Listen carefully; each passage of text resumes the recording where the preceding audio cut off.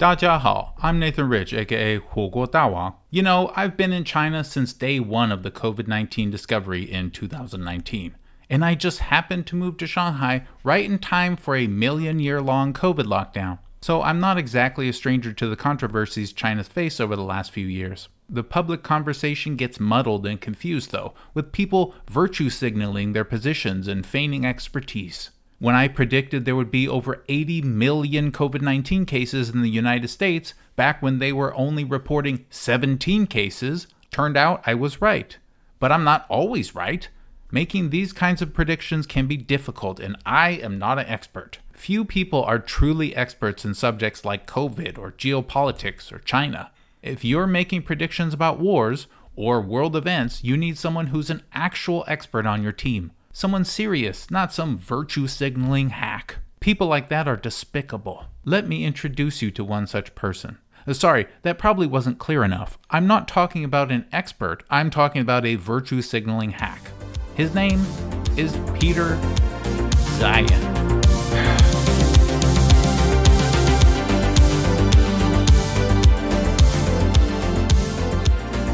My friend in America sent me a video the other day. Like most Americans, he gets his opinion of China from the news. And he is aware that there's bias in the news, but it's hard to get across just how rampant that bias is to people who don't actually live here for any extended amount of time. Anyway, the video he sent me was quite interesting. It was of a guy blabbering about China to some US military personnel.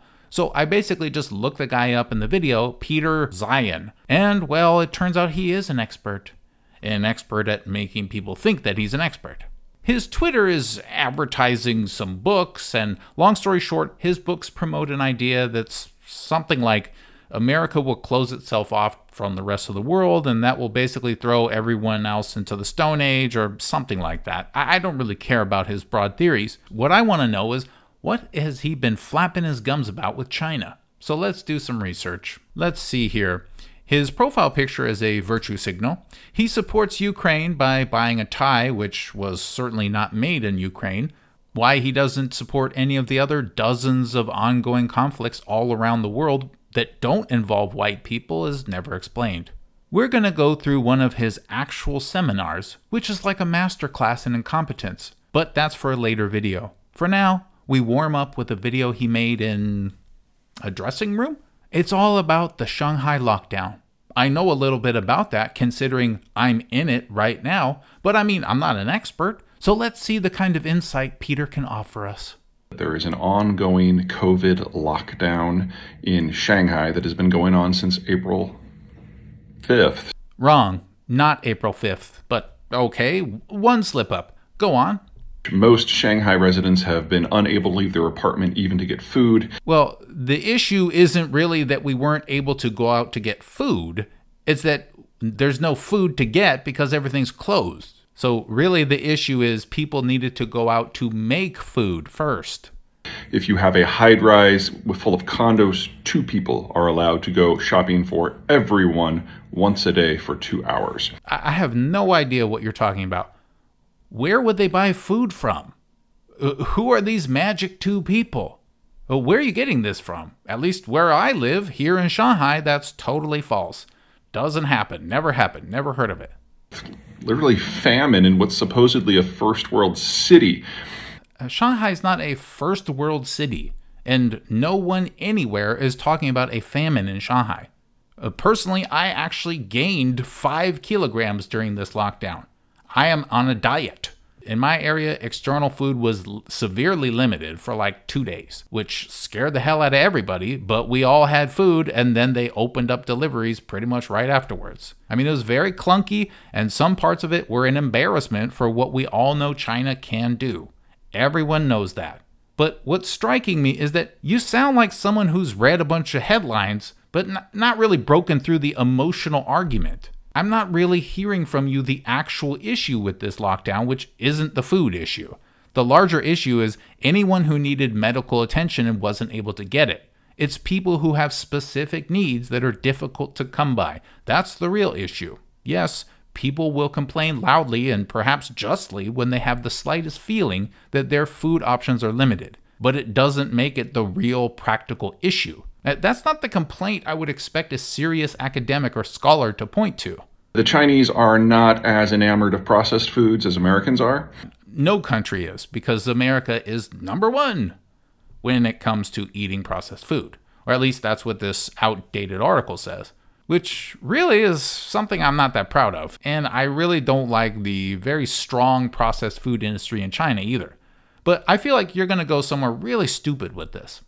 So they would like to have their fish alive when they purchase them. And the cold chain that is required for something like that just does not work when there is limited retail options under a lockdown. So people have been running out of food for days now. Well, I don't know what decade we're talking about, but here in the 2020s, the issue of getting food in Shanghai has nothing to do with a shortage of live fish. I've been living in the city for just a year, but I haven't seen any live fish, though I'm sure there's some out there somewhere. This is not a city in which the vast majority of people are searching around for live animals, so I don't know where you're getting that from. And I'm sure a lot of you have seen some of the Twitter and the TikTok posts of people literally screaming from their windows about what's going on. And in true Orwellian fashion, the Chinese have deployed a small army of drones to take photos of people so that their fines can be sent to the tax bureau for disobeying orders about leaving their windows open during lockdown. Yeah, that is some big government crazy stuff, man. I don't like it one bit. The citizens of Shanghai deserve respect and to be treated humanely and fairly.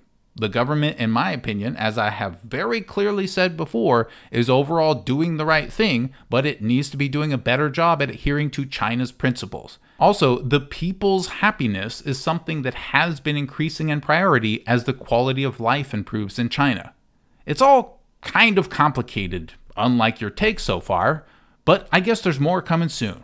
I also, by the way, didn't like it when the United States used police drones for COVID enforcement, but for some reason I haven't seen your video about that. I'm sure you were just as descriptive and vocal about the US government for that. And for anyone out there who hasn't realized this yet, this whole anti-drone thing is one of those very simple ways to understand if someone is emotion-based or if they're actually able to discuss things logically. I remember the exact same emotion peddling when the world started using bomb robots and drone strikes. Yes, there's something very creepy and decidedly non-manly about using robots for the military and for police. Cool, gotcha. Now try coming up with an actual argument against it. We can wait. In 2020, when we didn't have a vaccine, our threshold for what would be considered successful was 50% protection against death. And the COVID vaccine that the Chinese ultimately engineered came in at 55%. So, called a D-, but a passing grade as bad as it was. Nope, wrong. Everything you just said was wrong. Why would the efficacy evaluation of vaccines be based on death prevention? There would be no way to vaccinate against non-lethal diseases. You do realize that, right? Everywhere this expert posts something, the top comment seems to be someone pointing out factual errors he makes. This commentator, allegedly a microbiologist, points out numerous disagreements, shall we say, with Peter here. And also points out things Peter clearly didn't understand, including, like I said, how complicated efficacy is. Long story short, everything Peter just said is wrong. But we don't need to rely on some YouTube comment by an alleged scientist. We can actually just look into it ourselves. Okay, some study about Sinovac. Let's see. 55%. D-.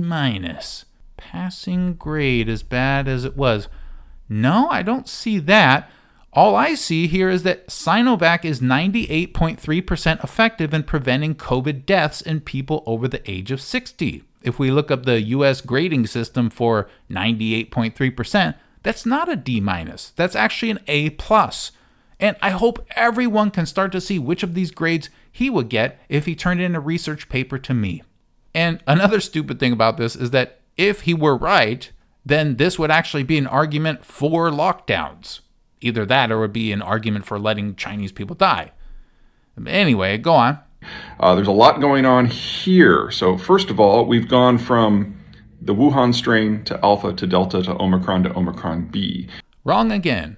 I mean, you're going out of the way to list these out matter-of-factly as if you've memorized them or something. What about beta? What about all of these other ones? Well, if you're not going to mention them, then don't act like you're giving us some kind of thorough, useful timeline. And at each step, the Chinese vaccine has become less and less effective, and now it's probably only in the low teens versus Omicron B for preventing deaths. Compare that to the Pfizer and Moderna models, the mRNA vaccines that we have in the United States. They were well above 95% at not just preventing death, but against preventing severe infection, and even against preventing infection in the first place. Pfizer, well above 95% in preventing death, severe infection, and infection. It seems astronomically unlikely that all three of these numbers would be exactly the same. So let's just take a peek at the real numbers, shall we? Pfizer and Omicron. Let's see. Nope, not 95%. This says 65%, which ultimately goes down to 8.8%. In fact, all of them go down over time. That's because science is hard and complicated, and whenever you hear someone say three metrics are all exactly the same number that can't possibly be that, you should be very skeptical. If you want to understand vaccines, speak to medical experts. Do not take medical advice from Peter Zeihan or from me. And what is he getting to with all these false statements anyway? Well, here's his big case study, New Zealand versus Hong Kong. This is next level genius stuff. New Zealanders who have achieved 98% vaccination with those rates have a population that's roughly similar to Hong Kong, which is also in a degree of lockdown. And the Kiwis haven't had a death in weeks, whereas in Hong Kong, they're talking at least in the thousands so far. Wow, that sounds like such a great comparison. Let's take a look. Here's a chart of New Zealand's vaccination rates. The dark green means fully vaccinated. That red dotted line is 90%. And these numbers are the ages. Now let's look at Hong Kong's information. The teal color here is BioNTech doses. Whoops! Forgot to mention that, did you?